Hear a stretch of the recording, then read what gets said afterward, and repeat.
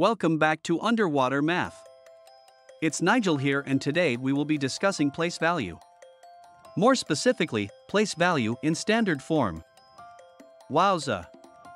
Check out this treasure chest, overflowing with gold. I wonder how much money this is. Place value is something that will help you forever in math. You have seen these base 10 blocks before. The flat cube has a value of 100, the rod has a value of 10, and the single block has a value of 1. To help us even more, we are going to use a place value chart. The total amount of money in dollars is represented by the base 10 blocks. Let's see how much money in gold we found. How many hundreds do we have? 100, 200, 300, 400.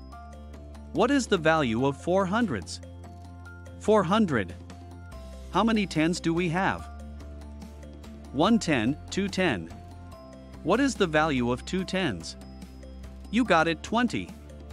And let's count the ones. 1, 2, 3. 3 ones. Well, guess what?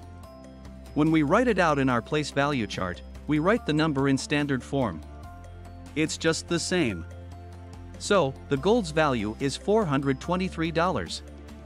Thanks for helping me. Let's do another.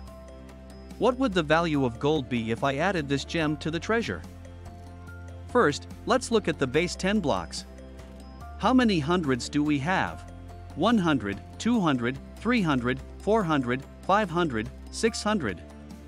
What's the value of 600s? Yes, 600. How many tens? That's 1 10, 2 tens, 3 tens, 4 tens, 5 tens, 6 tens, and 7 tens.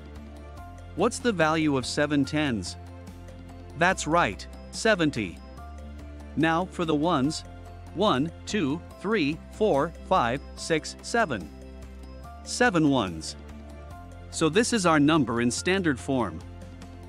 677.